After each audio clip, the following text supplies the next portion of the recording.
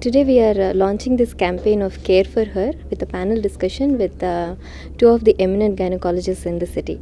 We'll be talking about different women issues, different health issues women face, and they do talk about those in hospitals, but then still they have many questions unanswered.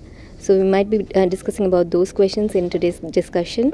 We'll also be talking about newborn care, new mom care, and also how to bond with the babies. And they do get a lot of training, but part of this campaign is also doing camps in some of the centers in the city, where we go and give educational classes to different groups, which I shouldn't say do not have access. They do have access, but they do not have time to practice this kind of practices.